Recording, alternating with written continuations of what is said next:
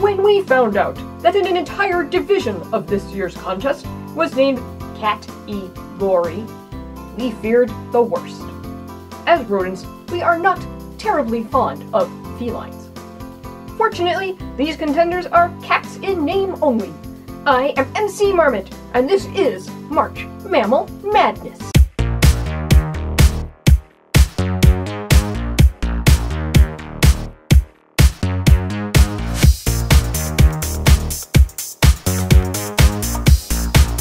The tiny antlion, fresh off its wildcard victory, encountered not just the sea lion, but also the perils of home field advantage. It was transported to San Francisco's Pier 39, a favorite hangout of sea lions. As the antlion tried to figure out a battle strategy, the huge sea lion rolled over and rolled right over the antlion, smushing it right out of the competition. The sea lion advances!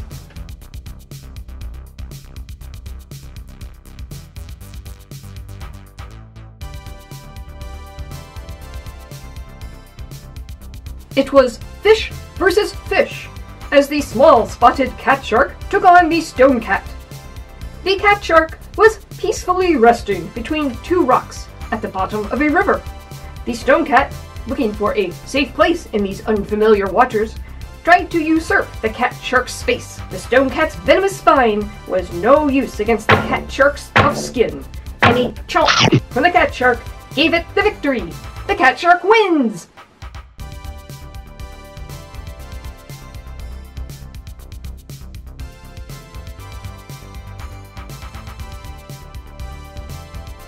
Hey MC, guess what? I'm still in Canada, and it's still cold.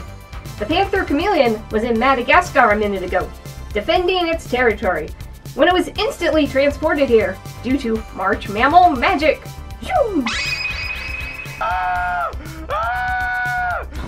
He tried to move out of the open and into safety, but his movements attracted the keen eyes of a tiger owl.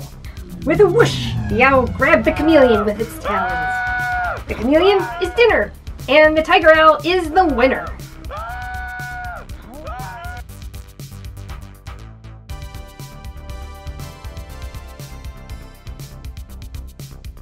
The nocturnal cat snake was taking an afternoon nap at the base of a tree when a group of lion-tailed macaques came by to get some jackfruit and figs to eat. One macaque saw the snake and sounded the alarm. Hey! Like many a teenager, however, the snake ignored the alarm and continued to sleep. Hey! But the macaque was relentless and kept yelling. Finally, as the sun was setting, the snake awoke and began to move. The macaque prepared for battle, but the snake slithered away in search of some tiny geckos to eat.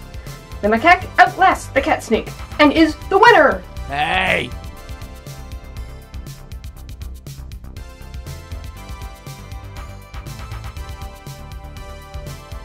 Hi MC! Okay, in the Australian rainforest, a catbird was getting ready to go to sleep for the night.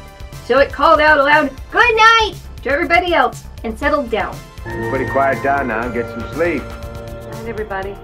Good night, Mama. Good night, Ben. Good night, everyone. However, all that noise had alerted a tiger quoll. The quoll crept down the tree and then tackled the catbird right off of its perch. With a big chomp and a big burst of feathers, the catbird is no more. The tiger quoll wins!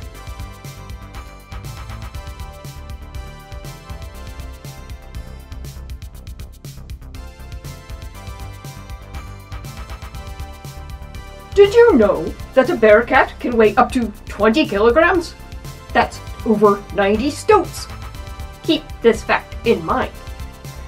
In the Borneo forest, our leopard frog hopped along the ground, finding tasty morsels to eat. Meanwhile, high above, the bear cat foraged for figs in the treetops. Suddenly, the branch on which the bear cat was sitting snapped, and he fell to the ground. The bear cat was not hurt, but the leopard frog, which the bear cat landed on, was flattened. The bear cat wins!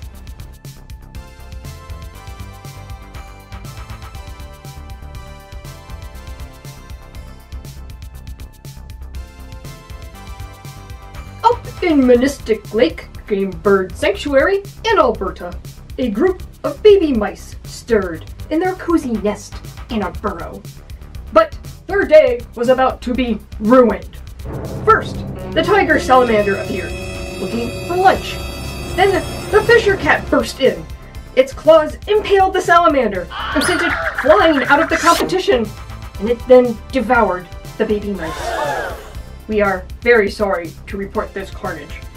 But then, events took a strange turn. After eating the mice, the fisher was still hungry and smelled a deer carcass nearby. But it was a trap. Literally, a box trap. The fisher cat wins, but is currently being transported to the Calgary Zoo. We will have more on this developing situation. I said ha ha!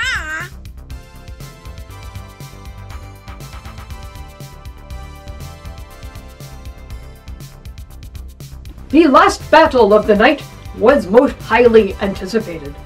The dandelion has acquired a huge fandom since its participation was announced. Would it pull off a stunning upset? Our contenders met on the field of battle.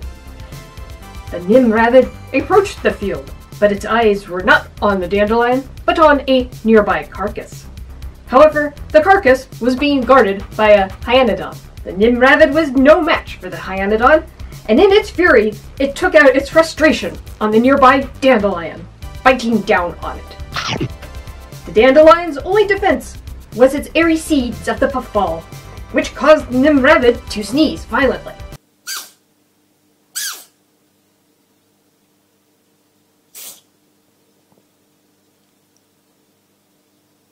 That only resulted in complete dandelion decapitation.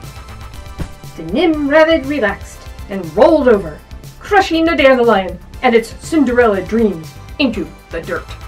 The Nimravid wins. And so, another evening of battle comes to an end.